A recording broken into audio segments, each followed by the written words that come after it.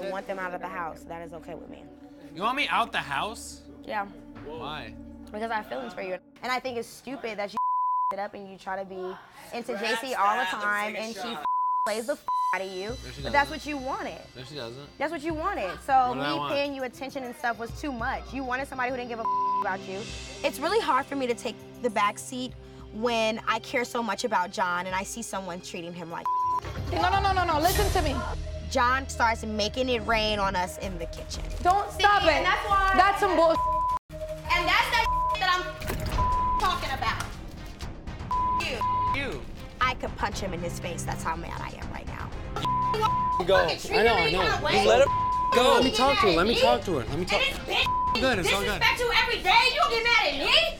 Why the f you disrespect me like that? How am I disrespecting you? You gonna come in here and throw money on me? Cause this is some dumb. What type of is that? This is some dumb. And I talk to you and I just told you how the I feel you gonna throw money on me? Cause I do care about you. Then why the would you do that? That was so disrespectful. I just sat there and I've been holding this shit I know, and you defended me. You defended me. Okay, so why would you do that to me? Why would you do that to me? Why would you do that to me?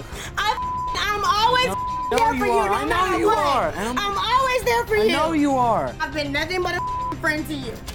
Nothing but a friend to you.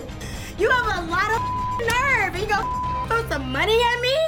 Yesterday. When I'm talking Yesterday, you said I don't know you, and that's why I don't care about you. I do know you, and I do care about you. And you don't get it. And I'm trying to tell you, but you don't understand. I'm trying to tell you I'll always care about you. And I think you're the realest person in here. It's stupid because there's no reason to be arguing with somebody about bullshit. No, I'm not arguing with nobody about horny feelings, and I'm getting emotional because I know how much Smoke cares about you. I know how much she cares about me too, but you don't know about how it is. What the would you do something like that? Stop, JJ! What the is wrong with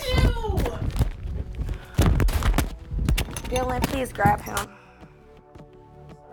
Things are just getting way too out of control at this point. It's like, you know, it seems like the greater night we have, the more up the night ends up. I'm sorry that this happened. Hey, don't be sorry. It's not your fault. I was trying to explain. And nobody gets it. It's like when I run out of words, all I can do is break.